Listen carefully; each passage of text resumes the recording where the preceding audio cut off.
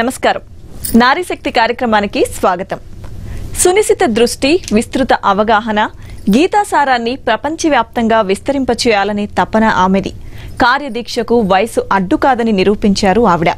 86 ఏళ్ల వయసులో హిందువుల పవిత్ర గ్రంథమైన భగవద్గీతను స్వతంత్ర కోణంలో వీక్షించారు ఆవిడ.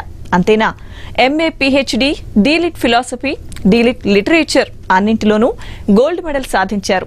ఆవిడ హాబీగా వేసిన ఎంబ్రాయిడరీ డిజైన్స్ ని కేరళ మహారాణి వారి సౌధంలో ఇప్పటికీ ప్రదర్శనలో ఉంచారు.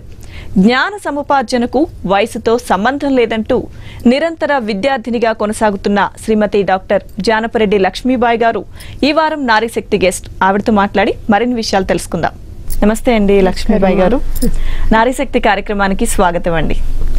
సో ముందుగా భగవద్గీత మీద మీకు ఆసక్తి ఎలా కలిగింది? మేము స్వామి చిన్మయేంద్ర లెక్చర్ ఎప్పుడు వినేవాళ్ళమి, నేను మా అమ్మాయి. విన్నాక మరి చాలా దాని మీద చాలా దృష్టి పోయి చాలా ఇంట్రెస్ట్ వచ్చింది.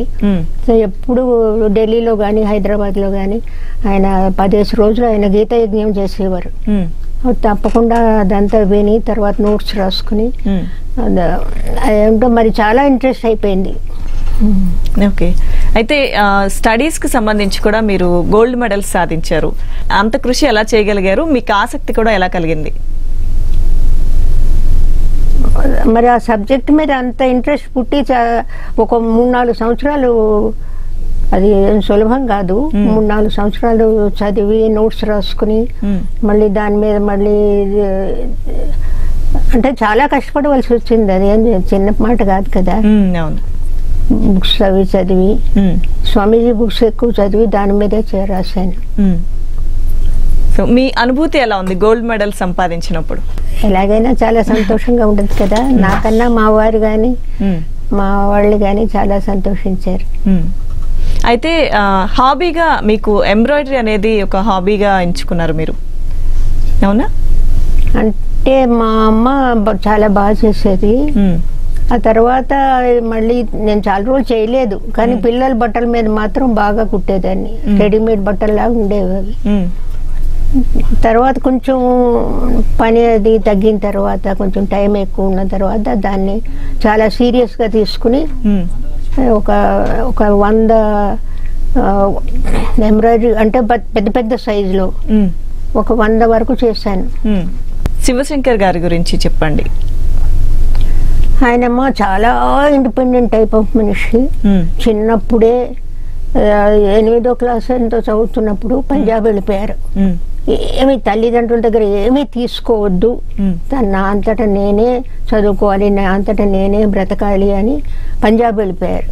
పంజాబ్ వెళ్ళిపోయి అక్కడ మీరు వింటే ఆశ్చర్యపోతారు, ఒక చెట్టు కింద ఒక రొట్టెలు కాల్చుని, అక్కడ చాలా మజ్జిగ చాలా బాగా, అంటే లస్సీ అంటారు అక్కడ, అది ఇస్తే దానిలో నానబెట్టుకుని తిని BA వరకు అట్లనే చదువుకున్నారు.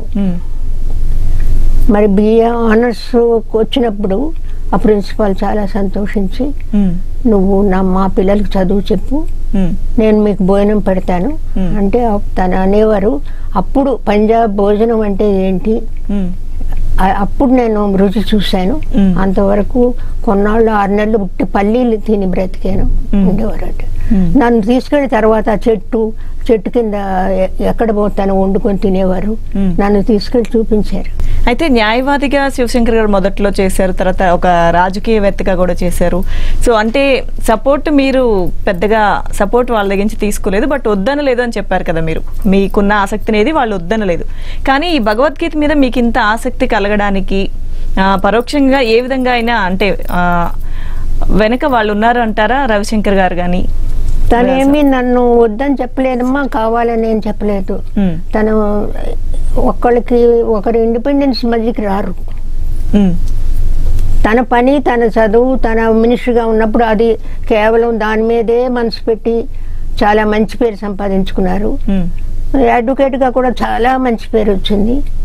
మరి ఇంతనే అన్నారు. నేను తను నా పెళ్ళయ్యాక నేను చదువుకోవాలి, ఇలా చదవాలి, తనతో కోర్టుకు వెళ్ళాలి అని తనకు చాలా ఇష్టం ఉండేది. అది నేను చేయలేదని, అంటే కుటుంబం పరిస్థితి అట్లా ఇది ఉంటుందేమో, బాగుండదేమో, పిల్లలతో మళ్ళీ చదువు ఏమిటి, కోర్టుకు వెళ్ళడం ఏంటి, జరుగుతుందా అమ్మను, అంటే మిడిల్ క్లాస్ ఫ్యామిలీ కదా మాది, ఇదంతా జరగడం కష్టము, ఇంట్లో మనసు మధ్యలో వస్తాయేమో, మా అత్తగారు ఆడబిడ్డలు ఏమంటారు, చాలా డిసిప్లిన్ గా పెరిగిన ఫ్యామిలీ మాది, మా పేరెంట్స్ వాళ్ళు. అందులోంచి వచ్చి ఇది ధైర్యంగా కోర్టుకు వెళ్ళాలి, చదువుకోవాలి అన్న ధైర్యం నాకు కలగలేదు. అది తను చాలా డిసప్పాయింట్ అయిపోయారు, నేను చదవలేదు, కోర్టుకు వెళ్ళలేదు. కానీ తర్వాత మరి ఏం చేస్తారు, అడ్జస్ట్ అయిపోయారు. అయితే మీతో అంటే మీరు కోర్టుకు రావాలి, మీరు చదువుకోవాలన్నట్టు చాలా ఇష్టం చూపించారు. పరిస్థితుల దృష్ట్యా మీరు ఎదుర్కోలేదు, నాకు ఎదుర్కొనే ధైర్యం లేదేమో, మరి కలగలేదేమో. అయితే మీ పిల్లలు ఏం చేస్తున్నారండి, ఏం చదివారు? ఒక అబ్బాయి డాక్టరు, ఇంకొక అబ్బాయి చాలా అంటే యూత్ కాంగ్రెస్ లో ప్రెసిడెంట్ అయ్యాడు. పాలిటిక్స్ లో చాలా ఇంట్రెస్ట్ ఉండేది అతనికి. యూత్ అంతా అతని వెనకాతలే ఉండేది. అన్ఫార్చునేట్ గా తను చనిపోయాడు జబ్ చేసి. తనకి భార్య, ఇద్దరు పిల్లలు ఉన్నారు. పెద్ద అమ్మాయి పెళ్లి అయిపోయింది, బాబుకి చూస్తున్నాం పెళ్లి చేయాలని. మా కోడలు చాలా భక్తురాలు, చాలా అంటే చాలా భక్తురాలు. తను భగవద్గీత రోజు పారాయణం 2 గంటలు చేస్తుంది. బ్రాహ్మణ అమ్మాయి, చాలా మంచి అమ్మాయి. పెద్ద కోడల సంగతి మీకు తెలుసు కదా, అలెక్య ఇప్పుడు రిజిస్ట్రార్ గా ఉంది. డాన్స్ లో చాలా పేరు, ప్రపంచంలో పేరు సంపాదించుకుంది. అయితే మీతో పాటు మీ కోడలు కూడా భగవద్గీతలో పారాయణంలో మీతో పాటు ఉంటారు? ఆవిడ కూడా చాలా చాలా భక్తురాలమ్మా. పెళ్ళి అవ్వక ముందు నుండి తనకి అలవాటే. నన్ను చూసి నేర్చుకుందాను అనలేను నేను, తను స్వయంగా చాలా భక్తి, చాలా అంటే పెద్ద కృష్ణుని పెట్టుకుంది, చాలా పూజలు చేస్తుంది. మీ బాల్యం గురించి చెప్పండి. మీరు చిన్నప్పుడు ఎలా ఉండేవారు, వేటి మీద ఆసక్తి? నా బాల్యం అంటే మా నాన్నగారు పోలీస్ ఇన్స్పెక్టర్ గా ఉండేవారు, అప్పుడు బ్రిటిష్ గవర్నమెంట్. చాలా ప్రేమగా చూసేవారు, కానీ చాలా డిసిప్లిన్. అంటే నేను బిఏ పాస్ అయినా కూడా రోడ్డు మీదకి వెళ్ళలేదు. ఇప్పుడు ఇంట్లో చదువుకునే, ఇంట్లో స్కూల్ సంగతి తెలియదు నాకు.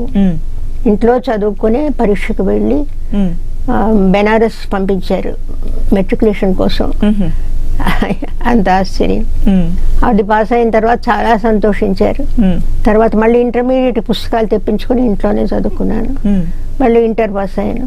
ఇంటర్ పాస్ అయ్యాక మళ్ళీ అమ్మ నువ్వు గ్రాడ్యుయేట్ అయిపో అన్న. మళ్ళీ పుస్తకాలు తెచ్చుకొని మళ్ళీ చదువుకున్నాను. మళ్ళీ కటాయికి వెళ్ళి పరీక్ష రాసి పాస్ అయ్యాను. తర్వాత కొన్ని సంవత్సరాలు, 3 సంవత్సరాలు ఏమో ఊరికే ఉన్నాను. తర్వాత పెళ్లి అయింది. ఆ తర్వాత గోల్డ్ మెడల్స్ ఇవన్నీ సాధించే స్థాయికి మళ్ళీ మీ ఆసక్తి. భక్తి అనేది సహజంగా మీకు బాల్యం నుంచి వచ్చిందమ్మా? అవునమ్మా, మా నాన్నమ్మ చాలా భక్తి, చాలా భక్తిలోనే చాలా డిసిప్లిన్, చాలా ఆచారం. అప్పుడు కాలంలో ఆచారం ఎట్లుండేది, నోరు ఇట్లా విప్పడానికి వీల్లేదు, ఎవరికి జవాబు చెప్పడానికి వీల్లేదు. ఇట్లా మా నాన్నగారు కూడా అంత డిసిప్లిన్ లో, అంత ప్రేమలో అంత డిసిప్లిన్ ఉండేది కదమ్మా. అప్పుడు ఇప్పుడులా కాదు. అప్పుడు పద్ధతులకి ఇప్పుడు పద్ధతులకి చాలా తేడా ఉంది. అవును. అయితే అమ్మా, ఇప్పుడు వయసు దృష్ట్యా చూసుకున్నా కానీ ఇందాక మీరు చెప్పారు మధ్యాహ్నం మాత్రం కొంచెంసేపు పారాయణ చేస్తాను, సాయంత్రం టైంలో ఎంబ్రాయిడరీ మీద కొంచెం పారాయణ అంటే చదువుతానమ్మా. మళ్ళీ అవే పుస్తకాలు, నేను రాసుకున్న నోట్స్, చాలా మంచి నోట్స్ ఉన్నాయి. మళ్ళీ ఆ నోట్స్ చదివినా కూడా భగవద్గీత చదివినట్టే అనిపిస్తుంది. అలా నేను నోట్స్ రాసుకునేదాన్ని. స్వామీజీ శిష్యులు వాళ్ళు ఢిల్లీలో ఉన్నప్పుడు వాళ్ళు ప్రవచనలు ఇచ్చినప్పుడు అవన్నీ నోట్స్ రాసుకున్నాను. అవన్నీ నోట్స్ ఉన్నాయి అనుకుంటాను. నేను ఈ నోట్స్ ఎవరికైనా ఇచ్చేస్తే ఎవరన్నా బాగా చదువుకుంటే బాగుండేది అని అనిపిస్తుంది అనమాట. అయితే ప్రస్తుతం ఇప్పుడు ఉన్న విద్యా విధానం మీరు చూస్తూనే ఉండుంటారు, అప్పటి నుంచి ఇప్పటి వరకు మీరంతా డిసిప్లైన్గా ఇంట్లోనే ఉండి బుక్స్ తెప్పించుకొని మీరు చదివి మీరు గ్రాడ్యుయేషన్ కూడా కంప్లీట్ చేశానని చెప్పారు. అయితే ఇప్పుడున్న ఈ పరిస్థితిలో ఈ రోజుల్లో ఉన్న విద్యా విధానం గురించి మీ అభిప్రాయం ఏంటమ్మా? ఇప్పుడు పిల్లలు బాగానే చదువుతున్నారు, డిగ్రీ సంపాదిస్తున్నారు, ఉద్యోగాలు చేస్తున్నారు, అన్నీ బాగానే ఉన్నాయి, కానీ ఏమో డిసిప్లిన్ లేదనిపిస్తుంది నాకు. కొంచెం ఆడపిల్లలు తిరిగే పద్ధతి నాకు నచ్చడం లేదు. కానీ ఇప్పుడు ఎవరన్నా చెప్తే ఎవరు వినే పరిస్థితిలో కూడా లేరు. నేను ఇప్పుడు ఫారిన్లో ఒక 20 సంవత్సరాల ముందు పిల్లలు చాలా ఫార్వర్డ్గా ఉండి తల్లిదండ్రుల దగ్గర నుండి వెళ్ళిపోయి ఇష్టానుసారంగా తిరిగేవారు కదా. దాని అది ఎట్లా చాలా బాధపడ్డారు తల్లిదండ్రులకి, అది బాగా అనిపించలేదు. ఇప్పుడు వాళ్ళు చాలా పద్ధతి మీద పెంచుతున్నారు. అమెరికాలో కానీ లండన్లో కానీ పిల్లలు పెంచే పద్ధతి చాలా జాగ్రత్తగా పెంచుతున్నారు. ప్రతి వారం గుడికి తీసుకెళ్తారు, తర్వాత సంగీతం నేర్పిస్తున్నారు, డాన్స్ నేర్పిస్తున్నారు. ఇవన్నీ ఇక్కడెక్కడ ఉందమ్మా, మన దగ్గర లేదు, అందరు పోయింది. పిల్లలు చాలా ఫార్వర్డ్ అయిపోయారు మన దగ్గర. బట్టల విషయంలోనేండి, మరి ఎందుకంటే జాయింట్ ఫ్యామిలీస్ విరిగిపోయాయి కదమ్మా. జాయింట్ ఫ్యామిలీస్ లేవు. తాతగారు నాయనమ్మ లేకపోతే అమ్మమ్మ దగ్గర పెరిగిన పద్ధతి లేదు. వాళ్ళ మాట ఎవరు వినరు, వాళ్ళే భయపడుతున్నారు. పిల్లలకి ఏదైనా చెప్పాలంటే తల్లిదండ్రులు ఏమనుకుంటారో, ఇంకా పిల్లలు మన మాట వినరు అని సాధారణంగా దూరం కూడా వెళ్ళిపోతున్నారు వాళ్ళు. ఇంతకుముందు ఏంటంటే పెద్దవాళ్ళ మాట సాగేది. ఆ భయభక్తుల్లో ఉండడం వల్ల పిల్లలు చాలా బాగుండేవారు. వాళ్ళు తల్లులుగా కూడా బాగున్నారు. కానీ ఇప్పుడు పిల్లలు వినరు, తల్లులు చెప్పరు. అందుకని పెద్దవాళ్ళు నోరు మూసుకుని ఊరుకుంటున్నారు, అంతే కదా. అయితే ఇప్పుడున్న విద్యా విధానానికి సంబంధించి అంటే చదువులు బాగానే చదువుతున్నారు కానీ డిసిప్లిన్ లేదు అన్నారు. మీ అభిప్రాయం ఇందాక మీరు చెప్పారు. అయితే మార్పు ఎక్కడ రావాలంటారమ్మా? విద్యను బోధించే గురువుల్లో రావాలా, లేదంటే పిల్లల్ని పెంచే తల్లిదండ్రుల్లో రావాలా, ఎక్కడ రావాలంటారు? ముందు తల్లిదండ్రుల్లో రావాలమ్మా. గురువుల దగ్గరికి ఇప్పుడు ఏంటి, 2 సంవత్సరాలు రెండో సంవత్సరం రాగానే పిల్లల్ని ఏదో పక్క దేనికో పంపించేస్తారు. అంటే ఇక పెద్దవాళ్ళ దగ్గర ఉండే అవకాశం కూడా లేదు. ఏదో డబ్బు కట్టేస్తారు, పిల్లల్ని పంపించేస్తున్నారు, చిన్నప్పటి నుండి పంపించేస్తున్నారు. మరి ఆ పంపించడంలో ఎక్కడమ్మా వాళ్ళు ఏంటి నేర్చుకుంటారు? ఇంట్లో తల్లిదండ్రుల ప్రేమ కానీ చాలా తక్కువైపోయిందేమో అనిపిస్తుంది నాకు. మరి అంటే నేను ఇట్లా అంటే ఎవరు ఒప్పుకోరు, కానీ రోజు పేపర్లో 4-5 చదువుకున్న వాళ్ళే పిల్లలు చచ్చిపోతున్నారు కదా ఊరేసుకుని. ఎందుకు? ఇది డిసిప్లిన్ లేని వాళ్ళే కదా. ఇంట్లోనో పెంపకం తప్పు, లేకపోతే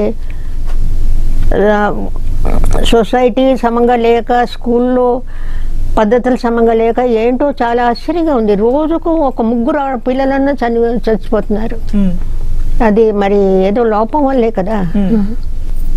ఎస్పెషల్లీ ప్రైవేట్ స్కూల్స్, కాలేజెస్ ఉన్నారు కదా, వాళ్ళు పిల్లల మీద చాలా ఒత్తిడి పెట్టేస్తున్నారు. అది దాన్ని తట్టుకోలేకపోతున్నారు పిల్లలు.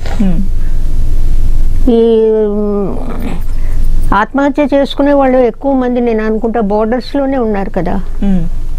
ఇంట్లో చదువుకుని, ఇంట్లో ఉండి వెళ్ళి చదువుకున్న పిల్లలు కాకుండా అక్కడే ఉండిపోయిన పిల్లలు, ర్యాంకుల కోసం వాటి కోసం కూడా ఒత్తిడికి గురవుతున్న వాళ్ళు ఉన్నారు మనం చూస్తున్నారు. తర్వాత ఏది ఇప్పుడు స్కూల్లో చిన్నప్పుడు కానిమ్మా, స్కూల్లో కానీ కాలేజీలో కానీ ఏది దేని మీద ఒక డిసిప్లిన్ మీద కానీ, లేకపోతే మన సాంప్రదాయం కానీ, లేకపోతే ఇప్పుడు మన ఎపిక్స్, లేకపోతే రామాయణం, భారతం, వీటి గురించి కానీ దేని గురించి ఎవరు ఏమి చెప్పడం లేదు కదా. చిన్నప్పటి నుండి చదువుకో చదువుకో చదువుకో, క్లాసులో ఫస్ట్ రా, లేకపోతే నీవు ఇలా చదవకపోతే ఇంజనీరింగ్లో సీట్ రాదు, లేకపోతే మెడిసిన్లో సీట్ రాదు, ఇదే చెప్తున్నారు. కానీ పిల్లల మీద ఇంకా వేరే విషయాలు చెప్పడం, లేకపోతే డిసిప్లిన్ నేర్పించడం, లేదంటే మన రామాయణం, భారతం ఇలా ఉంటుందని ఏమన్నా నేర్పించడం, ఇదంతా ఏం లేదు కదమ్మా. ఉట్టి చదువే. చదువులో ఎలా డిస్టింక్షన్ వస్తుంది, అదే చెప్తున్నారు పిల్లలకి, అదే ఒత్తిడి. మీరు చదువుకునే రోజుల్లో తల్లిదండ్రుల నుంచి కానీ ఆ వాతావరణం ఎలా ఉండేది? చదువుకోమని చెప్పే విధానం ఎలా ఉండేది? అది ఎంటుకోనమ్మా చాలా భేదం ఉంది, చాలా బాగుండింది. తర్వాత ఒక పద్ధతి ప్రకారం ఒత్తిడి లేకుండింది. తర్వాత ఇంకో ముఖ్యమైన కారణం ఏంటంటే పిల్లలు ఇవాళ రేపు ఇద్దరే అవుతున్నారమ్మా. అప్పుడు మేము 10 మంది 11 మంది పిల్లలు ఉన్నప్పుడు అది మాకు కష్టం సుఖం తెలిసేది కదా. తర్వాత ఇప్పుడు నేను 11 మంది పిల్లలకి నేను పెద్దదాన్ని. అయితే ఎప్పుడు ఏది నాకు కావాలని అనుకునేదాన్ని కాదు. నా చెల్లెళ్ళకి కావాలి, నా తమ్ముళ్ళకి కావాలి అనేదాన్ని, కానీ నాకే కావాలని ఎప్పుడూ అనుకోలేదు. తర్వాత నాకు చాలా వాళ్ళ సంగతి కూడా చూసుకోవడం. ఎందుకంటే అమ్మకి ఎప్పుడు చంటి పిల్లలు ఉండేవారు, తనకి టైం ఉండేది కాదు. అందుకని నేనే నేను మా నాన్నమ్మ పిల్లల్ని చూసుకోవడం, వాళ్ళకి ఏమిటి కావాలో చూడడం, అవన్నీ నేనే చూసేదాన్ని. అందులో ఏమో ప్రేమ ఉంటుంది. ఇప్పుడు ప్రేమ ఉందా నాకు అనిపించడం లేదు. ఇప్పుడు పెద్దవాళ్ళ మీద ప్రేమ ఉంటే కదమ్మా పిల్లల మీద కూడా వస్తుంది. పెద్దవాళ్ళ మీద ప్రేమ లేదు, వాళ్ళ మాట విందాము అన్న మాట లేదు. తర్వాత షేరింగ్ అవసరం లేదు. బాగా సంపాదించుకుంటున్నారు, తల్లి తండ్రి ఉద్యోగాలు చేస్తూ బాగా సంపాదిస్తున్నారు. అది అర్థమైపోయింది పిల్లలకి. ఇంకా వాళ్ళు కోరిందంతా ఇచ్చేస్తారు. ఇంకా ఏంటో అసలు బాగాలేదమ్మా. చదువుకుంటున్నాను నిజమే, కానీ ఎందుకో నాకైతే బాగా అనిపించడం లేదు. ఇప్పుడు చూసుకుంటే అమ్మా టెక్నాలజీ పరంగా కానీ చాలా వేగంగా అభివృద్ధి చెంది, అది నిజమే. చదువులకు సంబంధించి కానీ ఇంకా వాళ్ళు చదువుకోవాలి, అందులో వాళ్ళు ఇంకా పై స్థాయికి వెళ్ళాలని కానీ, ఉద్యోగ అవకాశాలకు సంబంధించి కానీ మీరన్నట్టు చాలా రిచ్ గా ఉండిపోతున్నారు. అందరూ కావాల్సిన దగ్గరకు వచ్చేస్తున్నాయి. సో టెక్నాలజీ ఒకటి చేతిలో అందుబాటులో ఉంటుంది. సో అంటే ఇది మంచికి అంటారా చెడుకు అంటారా మీ అభిప్రాయం? అప్పటి రోజులు చూసారు, ఇప్పుడు పరిస్థితులు చూస్తున్నారు. మంచిదే, కానీ మన ఉపయోగంలో ఉంది కదా, ఉపయోగించే విధానంలో ఉంది. మంచిదే, చదువుకుంటున్నారు, తెలివితేటలు ఎక్కువయ్యాయి, ఆడపిల్లలు మగపిల్లలు సమానంగా తిరుగుతున్నారు. మరి అందులో చాలా ఇప్పుడు స్వతంత్రం ఎక్కువైపోయింది. రోడ్డు మీదే ఉంటున్నారు పిల్లలు. మగవాళ్ళు ఆడపిల్లలు వేసుకునే బట్టలకి ఏం తేడా లేదు. అది కూడా చాలా కారణమే. ఒక పద్ధతిగా ఉండాలి అన్న మాట లేదు కదమ్మా. నా ఇష్టానుసారం నేను ఎలా ఉంటే అలా ఉంటాను, నేను ఎలా బట్టలు వేసుకుంటే అలా బట్టలు వేసుకుంటాను, ఎంత తిరిగితే అలా తిరుగుతాను, ఎంత రాత్రికి ఇంటికి వెళ్తే అంత వరకు తిరుగుతాను. తర్వాత ఈ తాగడం కూడా ఎక్కువైపోయింది కదా, ఆడపిల్లలు తాగడం. ఇంకోటి అంత మగపిల్లల్నే అంటారు, కానీ ఆడపిల్లలు ఎలా ఉన్నారు ఎవరు ఆలోచించడం లేదు. ప్రతి వాళ్ళు మగపిల్లల్నే నిందిస్తున్నారు. అది కాదు, ఆడపిల్లల్లో కూడా చాలా డిసిప్లిన్ ఉండాలి. ఇప్పుడు ప్రతి పేపర్లో చూడండి, ఆడపిల్లలు ఎవరు అనరు. అవును, ఎన్ని అగత్యాలు అవుతున్నాయో మరి అదంతా మగపిల్లల మీదే పెట్టేస్తున్నారు పేపర్ వాళ్ళు కూడా. సో అంటే ఉన్న పరిస్థితిని బట్టి ఇద్దరు వైపు నుంచి ఆలోచించాలి. ఇటు అసలు ఏం జరిగింది అనేది ఆడపిల్లల వైపు నుంచి మగపిల్లల వైపు నుంచి, అంటే ఒక్కళ్ళనే బ్లేమ్ చేయకుండా వీళ్ళ గురించి కూడా ఆలోచించాలి. ఏం జరిగిందో కనుక్కోవాలంటారు. ఏంటి జరిగింది అంటే ఈ పిల్లలు వాళ్ళ తిరుగుబాటు మీద తిరగడంలో ఎవరు ఆలోచించడం లేదుగా. ఎవరో చచ్చిపోయారు, లేకపోతే ఆత్మహత్య చేసుకున్నారు, దానిలోకి వెళ్తున్నారు, పోలీసులు చెప్తున్నారు, వాళ్ళు వెళ్ళి కనిపెడుతున్నారు. అంతేగాని లోతుగా ఎవరు వెళ్తున్నారమ్మా ఈ విషయాల మీద ఎవరు వెళ్ళడం లేదు. ఎందుకు ఇలా జరుగుతుంది, కారణం ఏంటి అని మొత్తం మీద దేశం మొత్తం మీద కూడా ఆలోచించవచ్చు కదా. పొలిటీషియన్స్ ఆలోచించుకోవచ్చు. తర్వాత కొంతమందిని పెట్టాలి, అంటే బాగా చదువుకొని బాగా మోరల్ క్లాసెస్ అవి అర్థం చేసుకుని వాళ్ళని ఇచ్చిపెట్టి ఏదైనా ఒక కాన్ఫరెన్స్ లాగా పెట్టి ఎందుకు ఇలా జరుగుతుంది, ఇది ఎలాగ మనం అరికట్టాలి అని ఆలోచించవచ్చుగా. అది ఎవ్వరు కూడా ఆలోచించుకోండి. గవర్నమెంట్ సైడ్ కానీ సోషల్ సైడ్ కానీ ఎవరు ఏంటి ఆలోచించుకోలేదు. ఏదో సూసైడ్ అయింది, దాని లోపలికి వెళ్ళి రోజు పేపర్లో తర్వాత టీవీలో అదే గొడవ నడుస్తుంది. కానీ ఎందుకు అట్లా అవుతుందని ఎవరు ఆలోచించడం లేదు. దానివల్లే అసలు ఎలా ఈ పరిస్థితులు ఇలా ఉన్నాయి. ఎవరైనా పిల్లలు కానీ ఎవరైనా వచ్చి అడిగితే వాళ్ళకి మీరు నేర్పిస్తున్నారా ఏమన్నా భగవద్గీత గురించి? కానీ వాళ్ళు ఎవరైనా వచ్చి అడుగుతారమ్మా ఇప్పుడు ఇలాంటివి. సో ఇప్పుడు ఆ పరిస్థితులు ఎవరు అడగరు. ఇప్పుడు రెండో తరం ఉంది కదమ్మా. ఇప్పుడు మాది మా తర్వాత ఇంకో తరం ఉంది కదా తల్లిదండ్రులు, పిల్లలు. ఆ తల్లిదండ్రులు ఒప్పుకుంటారా ఏమన్నా చెప్తే? ముందు వాళ్ళకి అనిపించాలి కదా. ఇప్పుడు నేను మన చుట్టాలు కానీ స్నేహితులు కానీ అమెరికా నుండి వచ్చిన వాళ్ళు చాలా పద్ధతిగా ఉన్నారు. నాకు చాలా ఆశ్చర్యం వేస్తుంది వాళ్ళు ఎంత పద్ధతిగా ఉన్నారు. ఎంత ఒక గుడికి పక్కనే ఇల్లు ఎత్తుక్కునే వాళ్ళు కూడా ఎంతో మంది ఉన్నారు. వారం వారం పిల్లల్ని తీసుకెళ్తారు. తర్వాత సంగీతం నేర్పిస్తున్నారు, డాన్స్ నేర్పిస్తున్నారు. ఇక్కడ నుండి వస్తువులు బట్టలు తీసుకెళ్ళి ఆ పిల్లలకి వేస్తున్నారు.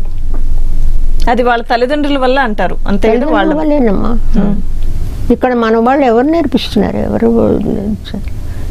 తర్వాత సంగీతం నేర్చుకోవడంలో కూడా చాలా. ఇప్పుడు మరి మా తాతగారు ఆ కాలంలో మొదటి పద్మభూషణ్ ఆయన ద్వార వెంకటేశ్వర గారు.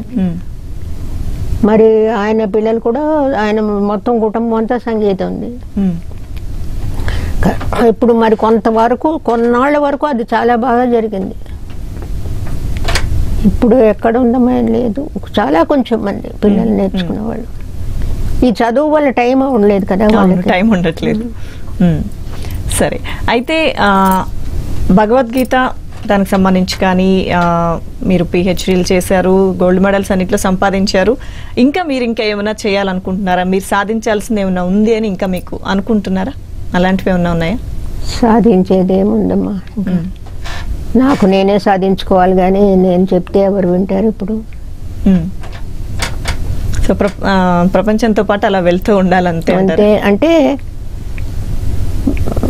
ఇన్నాళ్ళమ్మా అది వేరే పెద్ద జాయింట్ ఫ్యామిలీస్ ఉండేవి. దాని ఎఫెక్ట్ ఒకళ్ళ మీద, పిల్లల మీద. అంటే కోడళ్ళు కొడుకులు వినేవారు కదా పెద్దవాళ్ళు చెప్పిన మాట, తర్వాత వాళ్ళ మాట పిల్లలు వినేవారు. ఇప్పుడు అంతా జాయింట్ ఫ్యామిలీ బ్రేక్ అయిపోయింది కదా, చాలా ఇండివిజువల్ ఫ్యామిలీస్ అయిపోయాయి. దానిలో పెద్దవాళ్ళకి అసలు ధైర్యమే సరిపోలేదు పిల్లలతో మాట్లాడడానికి. ముందు కొడుకు కోడలతో మాట్లాడలేరు, ఇంకా తర్వాత పిల్లలతో ఎట్లా మాట్లాడతారు? విడిచిపెట్టేస్తున్నారు, వాళ్ళ ఇష్టం ఏమన్నా చేసుకుని దూరం అయిపోతున్నారు. అసలు చూసుకోవడం, తర్వాత ఎక్కువ కాన్సన్ట్రేషన్ అదంతా భగవద్గీత సారాంశం నేర్చుకోవడంలోనే కానీ కంఠస్థ పెట్టడంలో ఇది చేయలేదు, నేను ధ్యానం పెట్టలేదు. స్వామీజీ పుస్తకాలు చదవడం, ఇప్పుడైనా ఆయన పుస్తకాలు అన్నీ చదువుతూనే ఉంటాం. చాలా మంచి పుస్తకాలు ఉన్నాయి, ఉపనిషత్స్ కానీ భగవద్గీత కానీ ఉపనిషత్స్ చాలా మంచి పుస్తకాలు ఉన్నాయి. అవి చదువుతూ ఉండడమే మా పని. ఓకే అమ్మా, అయితే చివరిగా నేటి యువతకి, అంటే మహిళా యువతకి మీరు చెప్పదలుచుకున్నది లేదా మీరు ఇచ్చే సందేశం ఏంటి? అమ్మ, పెద్దవాళ్ళని గౌరవించాలి. తర్వాత ఒక్కసారైనా పిల్లలకి రోజు పూజ గదిలోకి వెళ్ళి దండం పెట్టుకోవడమో లేకపోతే ఊదొత్తులు వెలిగించడమో ఏదో ఒకటి చేసి అప్పుడు స్కూల్కి వెళ్ళడం. కొంచెం తర్వాత కొన్ని మన పండగలకి వాటికి వాళ్ళని కూడా వాళ్ళు కూడా చేసేటట్టు, పూజలు చేసినప్పుడు వాళ్ళు కూడా కొంత మట్టుగా ఉండి, దానివల్ల ఏదో చదువు పాడైపోతుందో, ఏదో స్కూల్కి వెళ్ళాలి, దానివల్ల అంత నష్టమేం కలగదు. వాళ్ళని కూడా వాళ్ళతో కలుపుకొని చేయించాలి. ఏదన్నా పని చేసినప్పుడు, పూజ చేసినప్పుడు కానీ కోవిలికి తీసుకెళ్ళడం కూడా చాలా ముఖ్యం. ఒక వారానికి ఒక రోజు పిల్లల్ని స్కూల్కి, గుడికి తీసుకెళ్ళాలి. కొన్ని మరి అదే మళ్ళీ వచ్చింది అదే కదా, రామాయణం అది చదివించడం చేయడానికి టైం ఎక్కడుంది అని అంటారు. తర్వాత ఇప్పుడు తల్లులు ఉద్యోగం చేయడంలో కూడా చాలా వాళ్ళ పనిలో బిజీ నష్టం వస్తుంది. అందుకని ఎవరేం చెప్పలేరు కదా, ఇంకా పెన్యూటీ ఏం చెప్పలేరు. తను ఉద్యోగం చేస్తుంది, డబ్బు తీసుకొస్తుంది ఇట్లా, కానీ తనేం చెప్పలేడు. ఇదొక సర్కిల్ అంతే, దానికి మరి ఎవరేం చేయలేము. లేకపోతే ఇప్పుడు అమెరికాలో వచ్చినట్టు మార్పు రావాలి, కానీ అది ఎవరు ఆలోచించడం లేదు కదా. ఇదే విషయం ఆలోచించడం లేదు. మరి ఎందుకు ఇంత ఆత్మహత్యలు ఎందుకు జరుగుతున్నాయి, ఏంటి కారణం? దీనికి ఎవరు ఆలోచిస్తున్నారమ్మా? అది ఎందుకు జరిగింది ఏమిటి అని దాని పోలీసు ఎంక్వైరీస్ ఇవే జరుగుతున్నాయి, కానీ అసలు బేసిక్గా ఎందుకు జరుగుతుంది ఇట్లా? ఒక కమిటీ ఫామ్ చేయొచ్చు కదా పెద్దవాళ్ళతోనూ చేసేప్పుడు. అప్పుడు అది సీరియస్గా తీసుకోలేదు. ఎందుకు ఇలా జరుగుతుంది అన్న మాట సీరియస్గా తీసుకోలేదు. ఓకే అమ్మా, థ్యాంక్ యూ సో మచ్. మీరు మా స్టూడియోకి వచ్చి ఎన్నో అమూల్యమైన విషయాలు మాతో షేర్ చేసుకున్నారు. భగవద్గీతకి సంబంధించి కానీ లేదంటే అప్పటి రోజులు ఆ తరం ఈ తరం చూస్తున్న వ్యక్తిగా సమాజంలో వస్తున్న మార్పులకు సంబంధించి, రావాల్సిన మార్పులకు సంబంధించి కూడా మీ అభిప్రాయం చాలా చక్కగా చెప్పారు మా కార్యక్రమానికి వచ్చి. Thank you so much. చూసారు కదండి, ఇది ఈ వారం నారీ శక్తి కార్యక్రమం. వచ్చే వారం మరో నారీ శక్తి కార్యక్రమంలో మళ్ళీ కలుసుకుందాం. అంతవరకు సెలవు, నమస్తే.